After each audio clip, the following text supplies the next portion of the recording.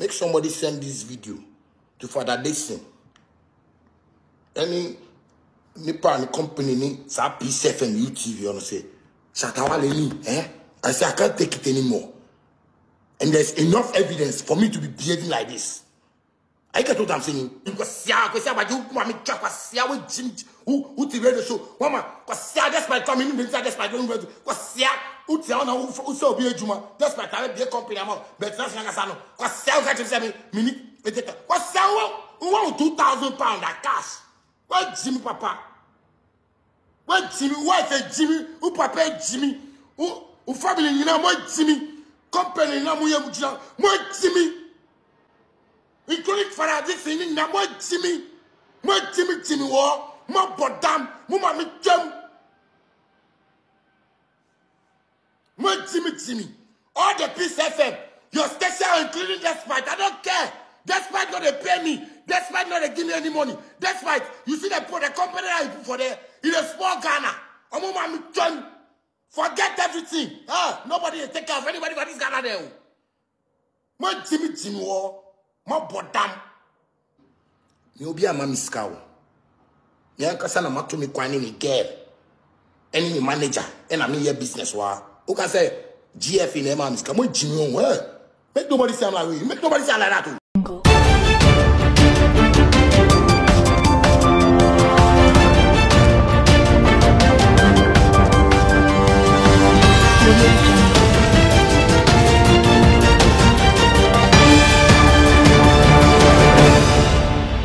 This year, your mamma and I Shatta Wale on Kwasi Aboagye.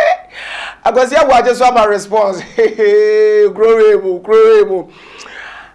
Andra na yehu wo abafoot interference TikTok say Shatta kwatena so live e diatam dimpanifo atam di ada chese me did be posting in na kwagwa so tena se na me fa details ne mbro mpacho for comment bra na yanken kamba wo jumeri so person sponsors so numbers no and a good screen as well 0533703500 no WhatsApp line or na say 0302 502615 0302502615 na fe yeni enkomo yemboro Kwasi Aboagye and Shatta beef what you say Shatta Endra obetina ne TikTok page live the atem didi ahodo e bae na dia koba atem didi ni na bedru sabre ne se Ghana UK Awards 2023 Shatta ko perform ana onya award nso I don't know I think say is it artist of the year something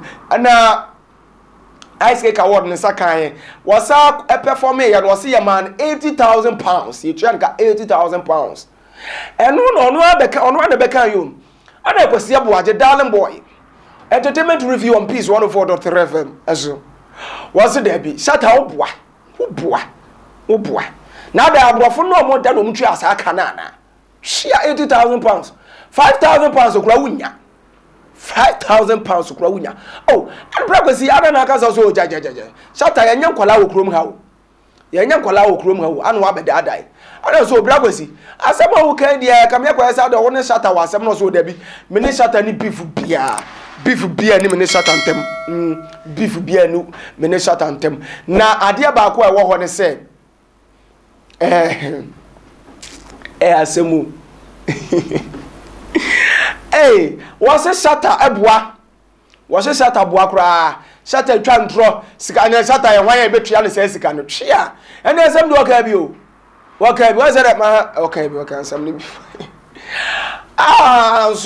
one Shatta so be man reply. And you Shatta the attempt ni DM despite nyabi, despite media for nyabi. Father Dixon nyabi, Kwasi Aboagye nyabi, sabi Kwasi Aboagye mami nyabi, sabi ne papa nyabi. Just wo the attempt na sabi say wo magimifo, sabi Kwasi wo Kwasiafo na wo dwumadi ni so. Ne life no so. And no na Kwasi Aboagye so man reply. What's what the minimum ya suko no ummuade enimse ummuade mfare nipa emmu nipa bia wasase so sa wo se ye moa kotua wo 16,000 pounds tax e wo so never receipt ni ba kire yen se ye tua aka sei tax ye gi wanie ye nya kwala wo krom ha wo anu aba ba dadai mi si so aka mi si su dua aka sa wo boa Shatta wo boa wo buasa 80,000 pounds me say 5,000 pounds okura wunya 5,000 pounds okura wunya Kwasi Aboagye the darling boy Peace FM 104.3 entertainment review show so I know do it to ya and I was in entertainment review aye what also bua you lie bad now satem did you na nya de obe puli worse with you because onim say sabe wadwen no sabe atochema ya kaso obi a wabodam anya obi a watentoma enkwa no wabodam sabe wo tu pnumu na wo koduru adwuma mfro obi ka kira ne say wa hwese se waja asafo ho a check ne oniema no ya tetinti Kwasi Aboagye say nya de obe trigger worse with you. He's not going to trigger words with you because he knows the mindset no he needs help. He needs help. We Kwasi Aboagye just somebody masa wo kwa be for the Facebook replies ahodo just Shatta cry di atam no cry and the followers in the cry say Shatta you need to question your words na was hwe ni ye na yi Shatta dia tempo dia Kwasi Aboagye atem na busua ne maame despite me dia father Dixon despite was kwam despite me na enwom de chese ya se wo mo sabi so sabi o me agimi fo so mo fa nipa wei adwumom Shatta. See, we are only in the showbiz business, but there are certain words now you need to minimize it. Wakaso wo buano we nyatem didie na wa be yi ho in a nice way ano de ababonti wo se wonim se wummu ade adibo ni de wummu akola wummu pani wo de wonim se wummu ade de da na anam ho obi bia ye basa ana wonam wonim se wo de adibo pa se obebu pani de oboa wummu ade ntanya de obetrigger words with you.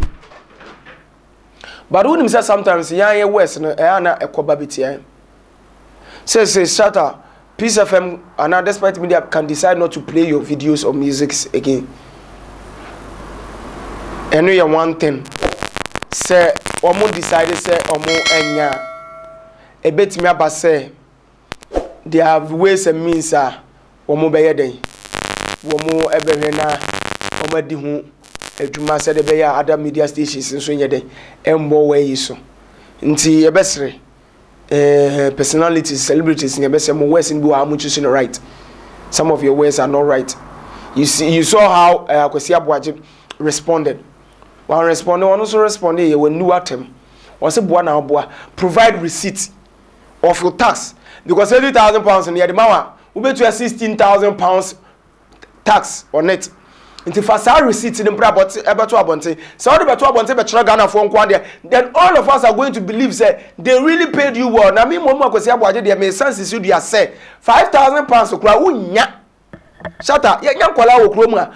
According to Kwasi Aboagye, we are all in the showbiz business. So we know what we are talking about.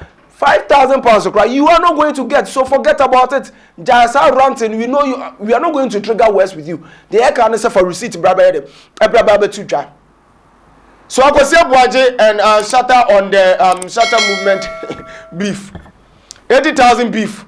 For I don't know commercial as well back in Canada area ma e Jimedi ene so Empower TV studio oba no was page no area mami. O subscribe no me notification button so area mami. What you say Afi so open sponsor Jimedi na numbers no and a good screen. WhatsApp line 0533703500 and landline here 0302502615. Wo friend you be din komo WhatsApp here so ye be ba na no ababedi enkomo e Jimedi so bra be sponsor Jimedi no e man man fa se da PSA mam cameraman me say one na daroma ana hu se ye ho IFA wo Jimedi ni so ye de e sum team na ano de papa papa mo hwehwe nsam na de bae ona ano de brepam no ye de mudina ebetu dwane adom na ase eriama wo a wo hwe me nso me da wasese wo hwe me edin ya me jeso a ebe poso hene nana kwaku anso hwem kroma betima frem kasa hene 1 me da mu na amase emamu na mu niti ya jimso ekudonto madamase